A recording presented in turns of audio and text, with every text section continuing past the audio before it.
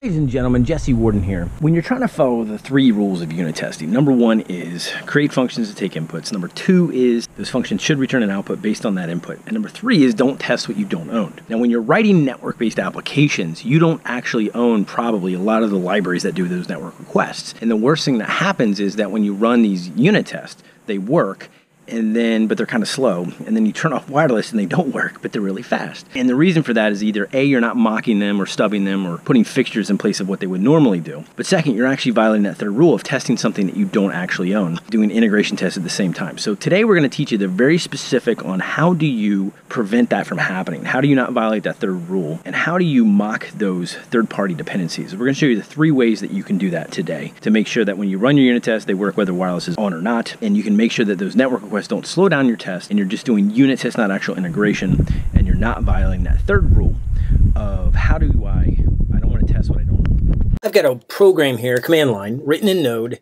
that gets the weather for whatever city and state you plug in. For example, I can type in node index.js to run it, but I can pass it a parameter, in this case, city of Richmond. That's where I live. What it'll do is it'll go on the internet, load the weather for that particular city and state, and it says right now it's 84, which is around 20 degrees Celsius. Very sunny, a few clouds, but I've been outside, it's mostly blue. Beautiful day. But unit testing this, we're just going to unit test the get weather. And I'm going to show you what happens when you violate Rule 3 and you accidentally turn a unit test into an integration test. A reminder, Rule 3 is don't test what you don't own. We don't own, actually inside of get weather, the request module. So if you go to the top here, this request module allows you to do AJAX calls in Node. It's very similar to the fetch API or jQuery's AJAX API in the browser. It has a bunch of wonderful methods, specifically around get. You can pass a URL into it, and it'll give you the error if it failed. Otherwise, it'll give you the request that it issued. It attempts to give you the body back. It could be a JSON object, XML string, whatever. It supports promises, but I'm returning it as a callback just to show you an example way of doing that. The downside is that this get weather function that we expose in no way gives us access to this. So that doesn't seem like a problem. It makes the get weather very simple.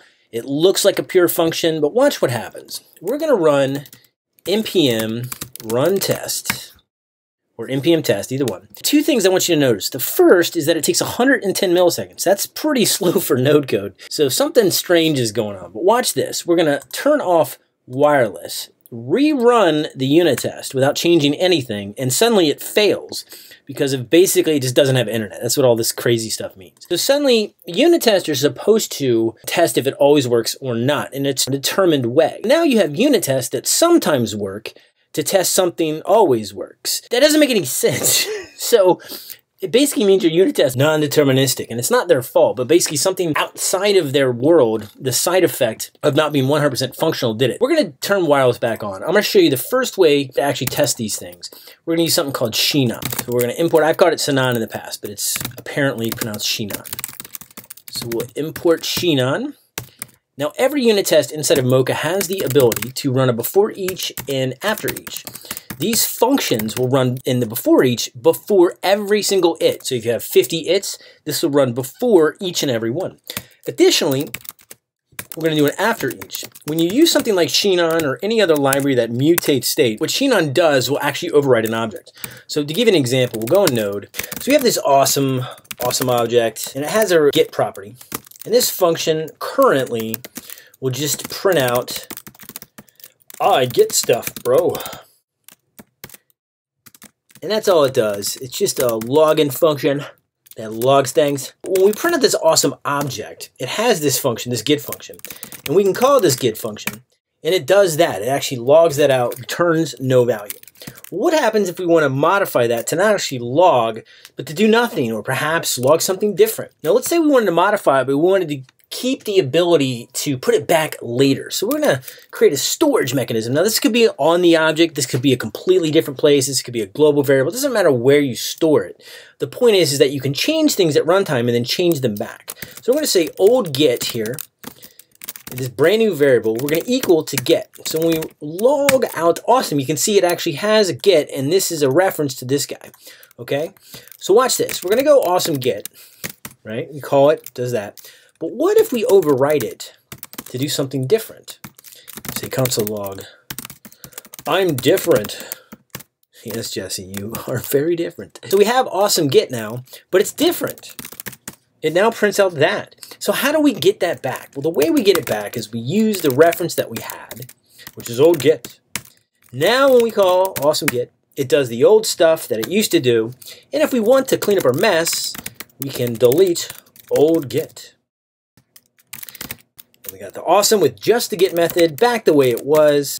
So that's effectively what Sinon does when you test things in the before each and after each. So let's go show you how to do that. Inside of this get weather, we want this request to actually be faked or mocked or stubbed, however you want to call it. And what that means is that it won't really run this get code inside this get node modules that if you look at the request module and it has a ton of code for get. Instead, it's just going to run a function that we make up that does something silly, and that's automatically return data.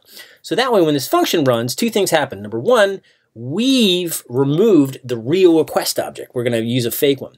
And second, it's not really going to go to the server. It's just going to call a function.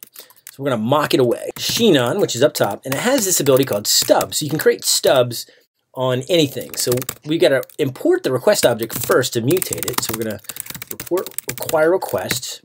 And we're going to say, hey, that's a get method. I want you to override that, our own little thing. So in this case, we're going to have it yields, that's I before E, Jesse. Yields, call the callback, but it's going to do it in such a way that is always true. So we're going to make it deterministic. We mean we always know exactly what's going to happen. It's always going to call the callback with undefined, which means no error. We're going to fake the response because nobody cares. And the body is going to be a stringified object that matches this guy. So we'll create an object and it has a main property, and that main property should have an object that has a temp property, and we could just say 21 degrees Celsius, for example. Okay, so this will be a basic stub, which just means that anybody and their mom who uses the request object's get function anywhere is going to get this instead when they call get.